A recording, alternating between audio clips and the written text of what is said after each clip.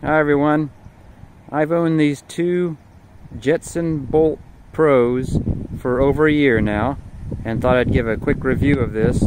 As the title implies, there was a bit of a torture testing on this too, and I'll get into details in a little bit here. Overall, these have been very nice bikes. Very pleased with the purchase of these things. I'm even considering buying another one, and I'll explain why in just a moment, but I'm considering buying another one. They have a 350 watt rear hub motor. They have a single speed pedal gear down here. That's what I'm talking about. This means less wear and tear. You don't have a derailleur to get banged around when you're loading into the back of your car to take it someplace. This is, I think, a very big plus.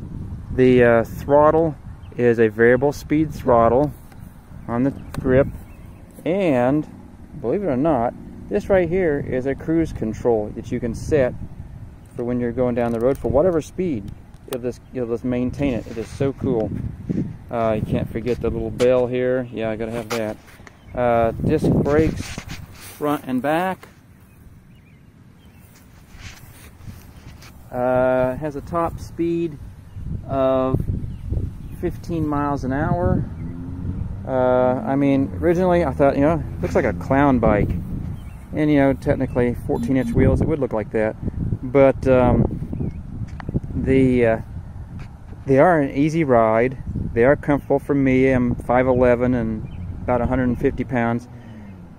No problem whatsoever. It takes me right along. It doesn't have any issues.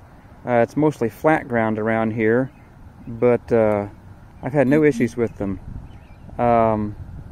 I'll explain now why I'm thinking about getting another one, because my son, who I got the second one for,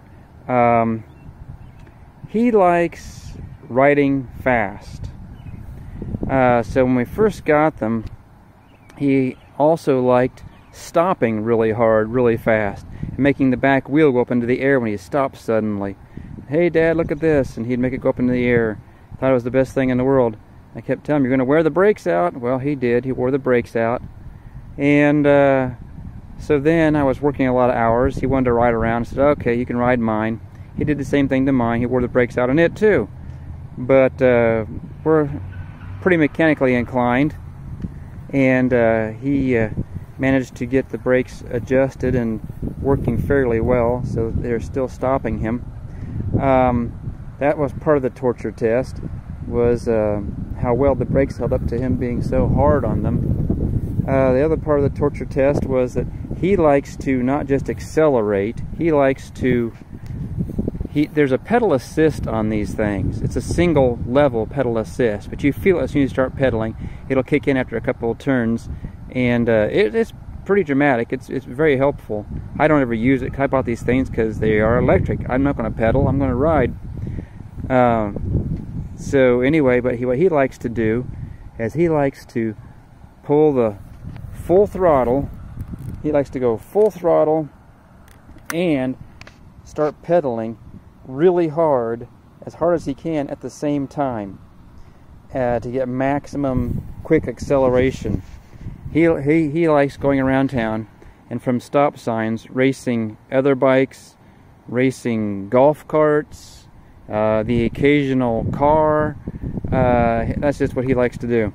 So doing that, I can tell you this, the motor has never hiccuped or given any problem whatsoever. It just keeps on going. That is, I mean, it's pretty severe how he takes off, and it doesn't even care. No issues whatsoever. The only problem he has had is he has blown out the inner tube like 3 or 4 times on the rear tire, because if you think about it, there's a lot of stress in that rear tire when he accelerates so hard. He throws all of his weight pretty much back onto the back tire, and it's just a 14-inch tire, so he blows them out. He's blown them out 3 or 4 times.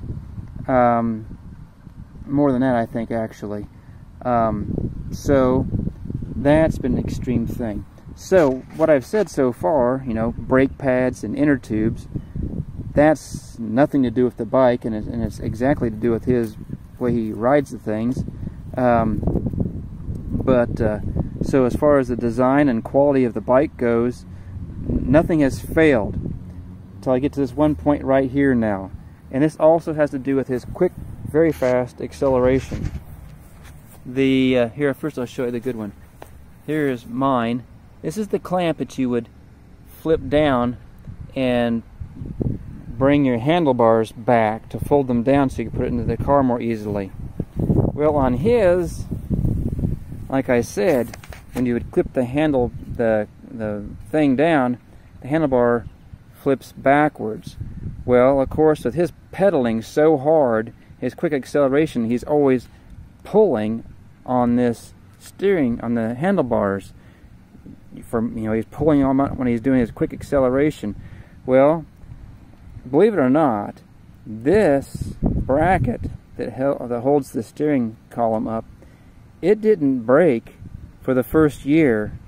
It just broke a few weeks ago, and he had to rig up a bracket here now so that it's permanent. It doesn't fold anymore, and it still works just fine. That's the only actual original piece of equipment on this bike that has actually failed, and that was because of, like I said, a torture test, a severe handling he's done in this thing, and it took a year for that to fail.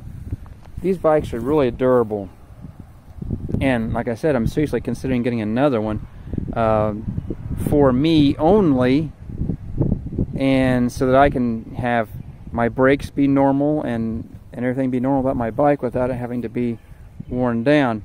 And he can go back and forth between these two bikes, keeping one of them in operating condition, keeping a new inner tube in it, and so on. So yeah, I hope that's helpful to people. Like I said, there is, okay, these are refurbished. These are factory remanufactured, Jetson calls them, and they're on their site right now for $250. These things will go 15 miles an hour for like 15 miles something. These things are quality, and like I said, it's a factory remanufactured. When mine came in, the only thing you could see that was not new about the thing was that it was scuffed by a wrench when somebody was putting it on before.